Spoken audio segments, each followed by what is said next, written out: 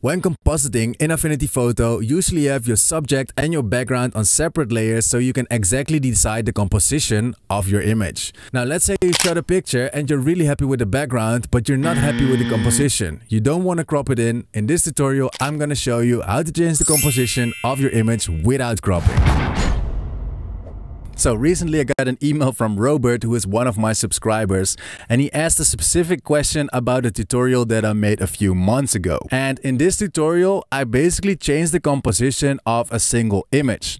So as you can see, this is the end result, but the original picture is this one. And if you look at the background, you can see that the background doesn't move at all, just the boy moves. Now he wants to know how to replicate this effect. So that is what I'm going to show you in this specific tutorial, how to change the composition of a single image.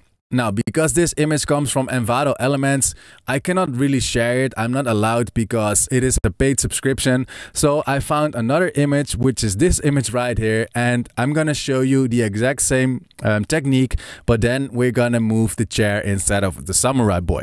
Now, one important thing, the reason why this works so well on this specific image is because we've got kind of the background is kind of similar all around our image. So there's not too many details. While you see the water and you see the sand, but there's not too many details. However, behind this guy, there is a tree. So I did the same thing with this guy, but you can see that if I move him, you can see that there are lots of artifacts going on. And that is because this tree right here, where he was standing in front of, is kind of too detailed for Affinity Photo to actually fill in or paint in accurately.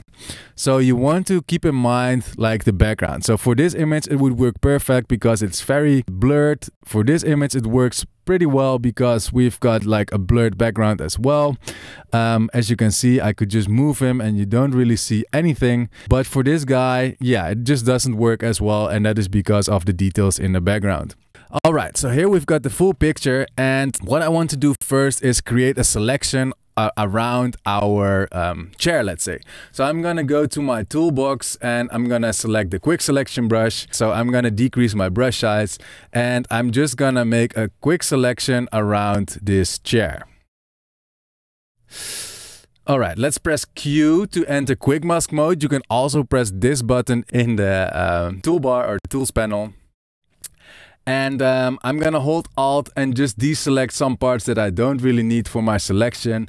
So I'm not gonna need this, I'm not gonna need this, and just gonna basically fine-tune my selection wherever necessary. So you want to kind of make a good selection of your subject before you proceed.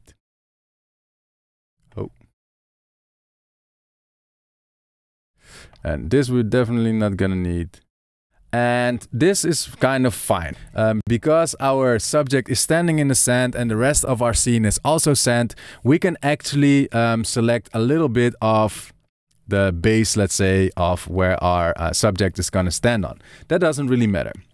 So let's say I'm happy with my result. So I'm going to press Q again. So leave quick mask mode.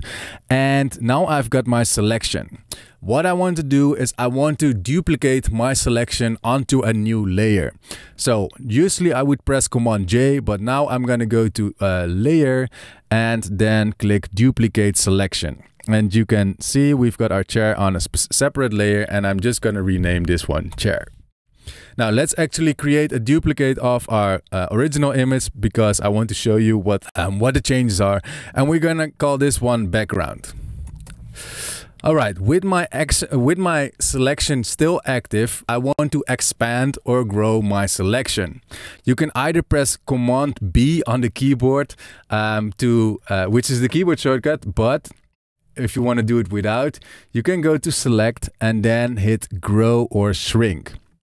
So let's do that, and let's increase the selection. Let's zoom in a little bit, and we're gonna increase the selection quite a bit. So maybe with 18 pixels. So we actually sample some pixels around our subject, and we're gonna hit apply.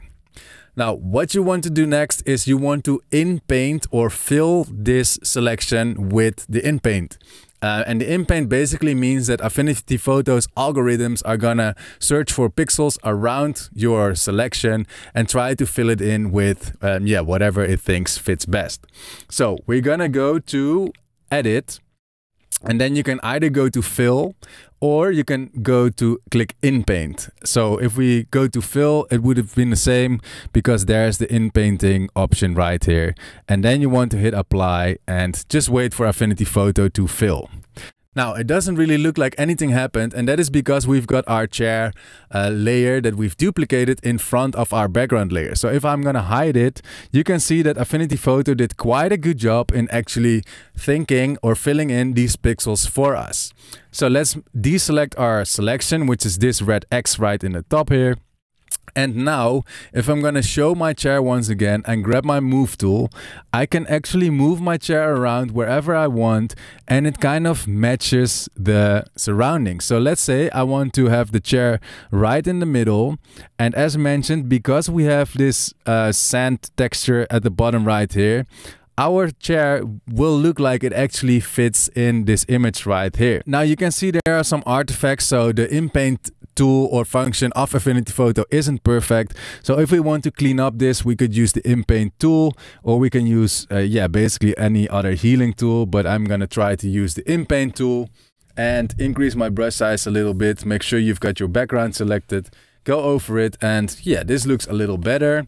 Here at the bottom as well, you can see that Affinity Photo copied this twig or root, whatever it is. I don't really like that, so I'm just gonna brush over these as well, because I don't want I don't want the viewer to know that I actually changed our composition, let's say. So I'm just gonna brush in here and there, and just to try to make it look more natural. Now you can also still work a little bit on the selection. So if I'm gonna hold Alt or Option and click on the thumbnail, you can see that we've got our selection right here. If I want to make this a little better, I can create a layer mask, and with a black brush, so let me grab my brush tool, create a very soft round brush, and just gonna like soften the edge a little bit to make it blend in better with the new surroundings or the new background. Now to leave this isolated mode, I just click on any other layer. Now this image comes from unsplash.com, so if you want to practice this technique, I'll put a link to this image in the video description. I hope you find this trick as useful as I find it. Thanks so much for watching, and see you in the next one.